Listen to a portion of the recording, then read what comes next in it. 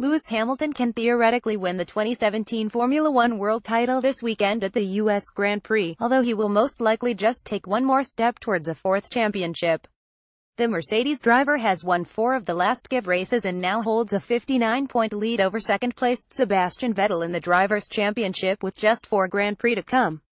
When can Lewis Hamilton win the F1 championship? Vettel has suffered retirements in 2 of the last 3 races, and another failure could see Hamilton claim the world crown in the States.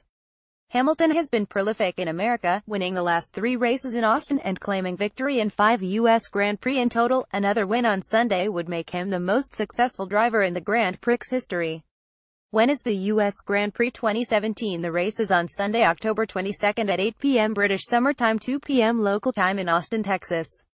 When is practice and qualifying for the U.S. Grand Prix? All times BST. Friday, October 20th, practice 1 4 p.m. to 5:30 p.m. Practice 2 8 p.m. to 9:30 p.m. Saturday, October 21st, practice 3 5 p.m. to 6 p.m. Qualifying 10 p.m. to 11 p.m. What TV channel is showing the U.S. Grand Prix? Sky Sports F1 will be showing all the action from Texas, whilst Channel 4 will show qualifying and the race itself.